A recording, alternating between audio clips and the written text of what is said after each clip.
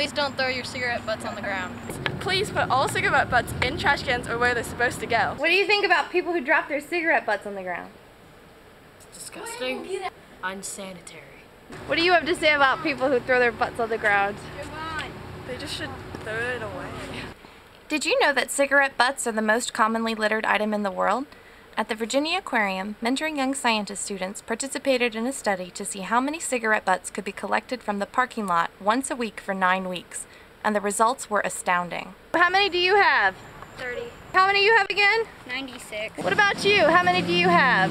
35. How many do you have? 100. How long did it take you to get those? About 10 minutes. The students collected them, counted them, and the data was recorded each week. Over 10,000 cigarette butts were collected overall, and the students had many ideas regarding what we should do about it. But what should we do? Should we make a display in the aquarium about this? We can. Okay. A bird that says thank you for killing me. Just today we hit our millionth mark on the number of bird kills by cigarette butts. He's funny, but it's true. Birds and other small mammals can mistake cigarettes for food, which can cause them to get sick and die. What else can we do? A commercial? And what will we say?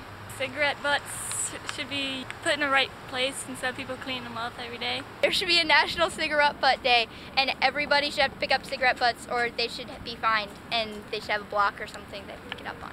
Most people think that this is biodegradable and made out of cotton, but it's not. It's a type of plastic. This plastic can take 2 to 10 years to break down. It only takes 1 cigarette butt and 2 gallons of water to harm or kill organisms. One of the toughest things is to go in and have breaks and find more when we come out.